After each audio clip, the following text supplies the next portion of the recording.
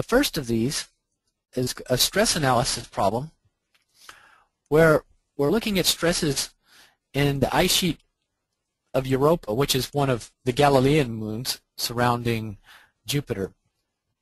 And this is a very interesting moon because we believe that there is a water ocean underneath the surface here.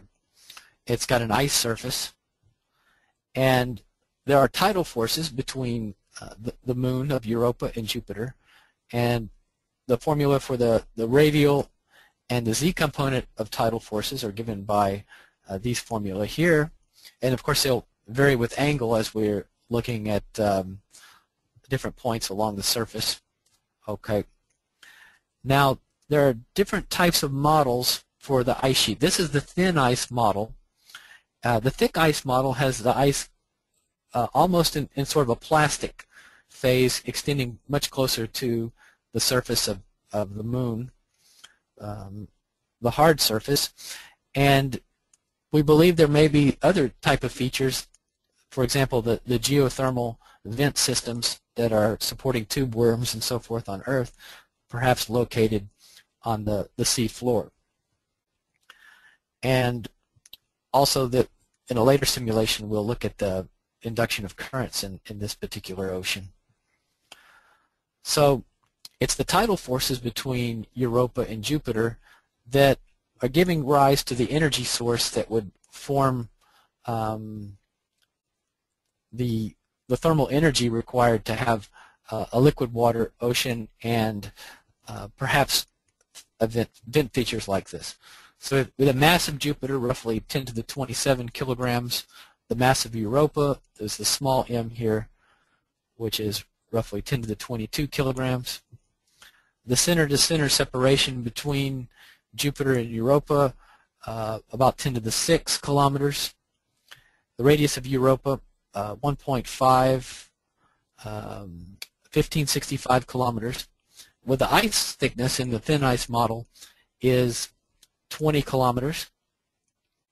And the Young's modulus of ice is 6 gigapascal. Okay, so let's look at the QuickField model.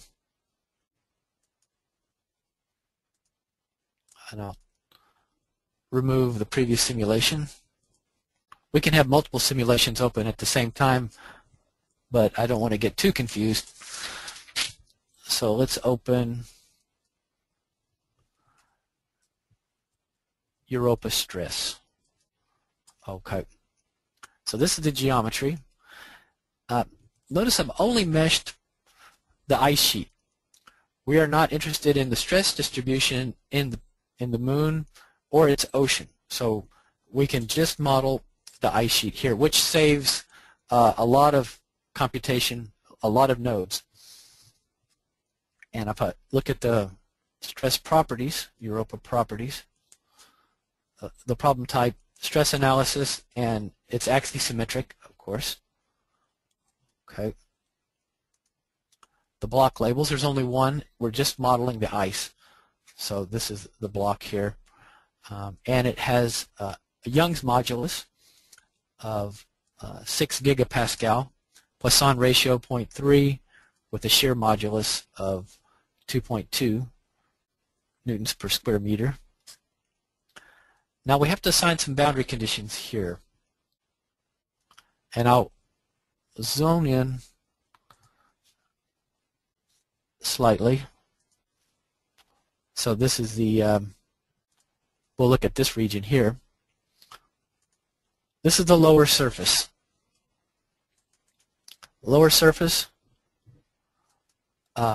pressure of about 1,000,000 newtons per square meter.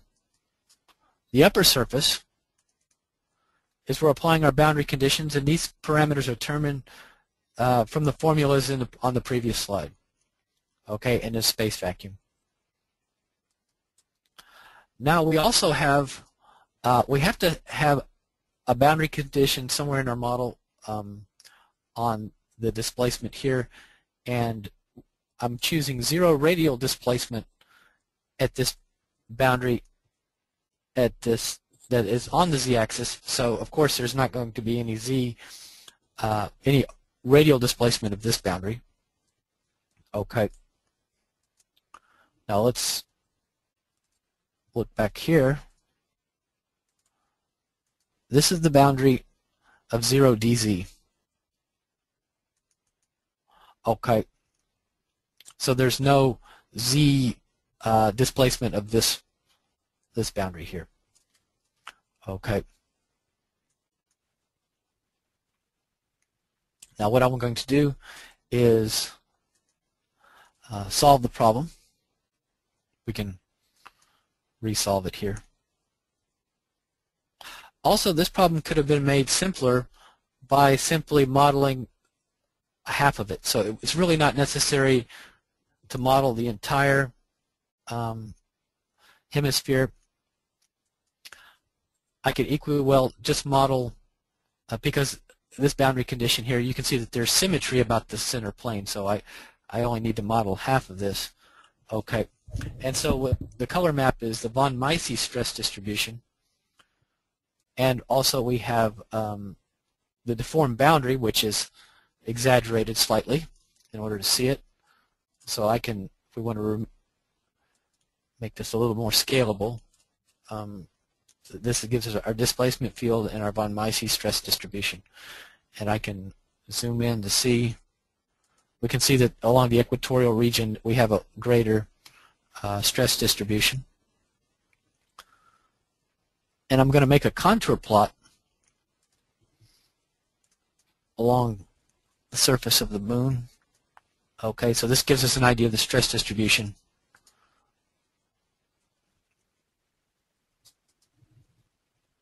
Here.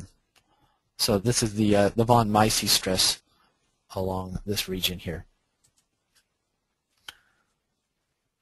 We can look at some other stress components here as well.